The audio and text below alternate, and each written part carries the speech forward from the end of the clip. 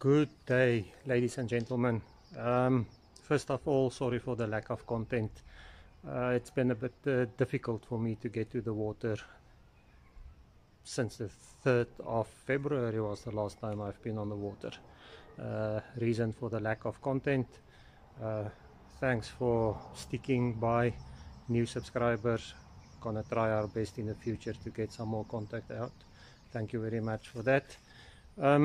Yeah, while we're not on the water, maybe in the front yard we can try some new techniques, new skills with the baitcaster, trying some pitching. Sorry for the noise of the vehicles. Like I said, I'm standing in the front yard.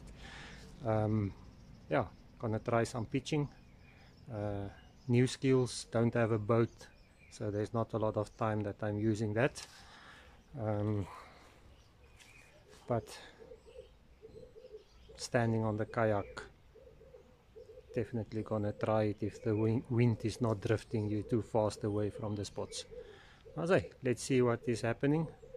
Learning new skills all the way. Thanks for watching.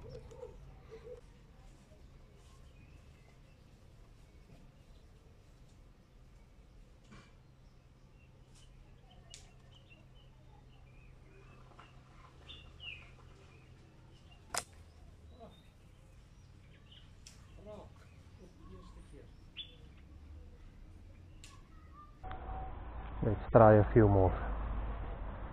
Alright, bietjie skeef. This is totally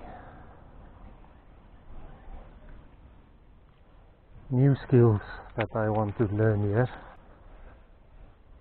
With the baitcaster, it's basically just standard throwing that I'm starting to win. But there's all the small little things extra. Oops, is a fail.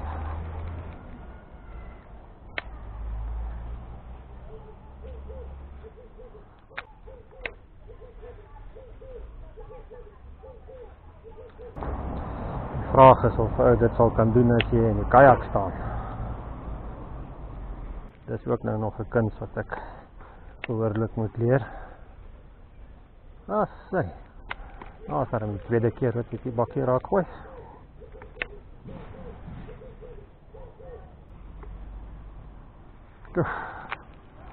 So naby soos dammit aan 'n vloekwoord. En dan sy weer way out.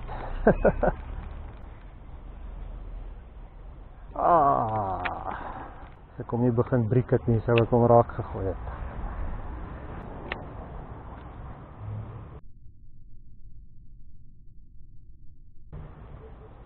Kyk daar. Kyk daar. Kyk daar. Ek het gedog hy's aan die binnekant in. Ek het gedog hy's aan die binnekant rower. Ek het gedink hy's aan die binnekant in die pakkie in, maar dis 'n perfekte oor. Ek gaan dit as 'n raak tel. Daai een.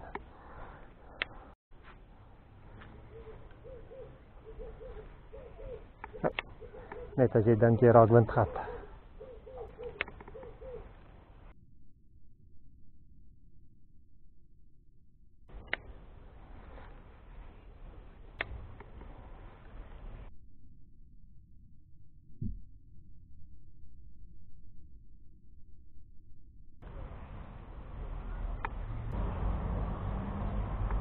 Sorry vir al die geraas hier, ek staan voor teen die pad.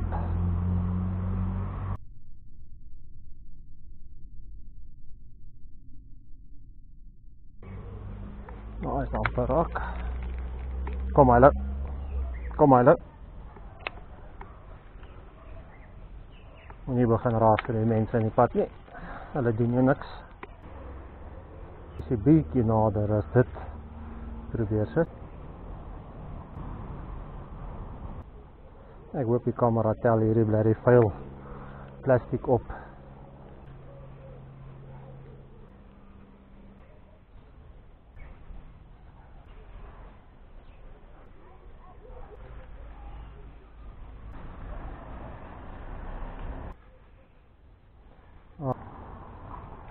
way out.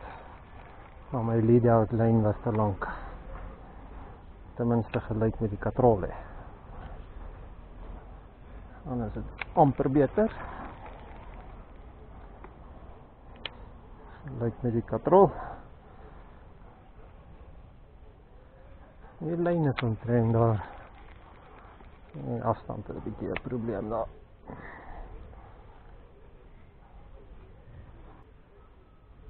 Oef, weer eens voel ek het hom gebreek voor hy die target kon tref. Assai! Dit was 'n perfekte straight on hit. Yes!